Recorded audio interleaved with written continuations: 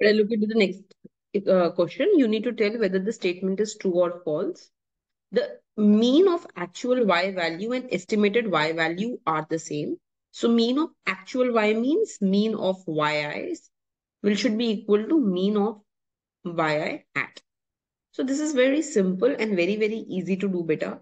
So yi hat is b1 plus b2 xi, right?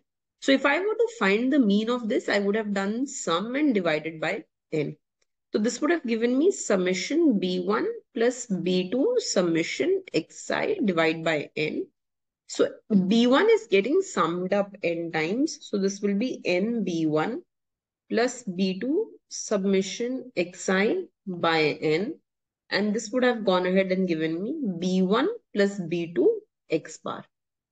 Now, if I look into yi hat and I try to go ahead and I try to do that, then beta yi hat will be b1 plus b2 xi plus ei.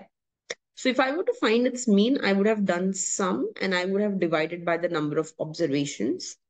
And this would have given me summation b1 plus b2 summation xi plus summation ei by n. Now, clearly we know that the sum of the error terms is 0. So this becomes 0.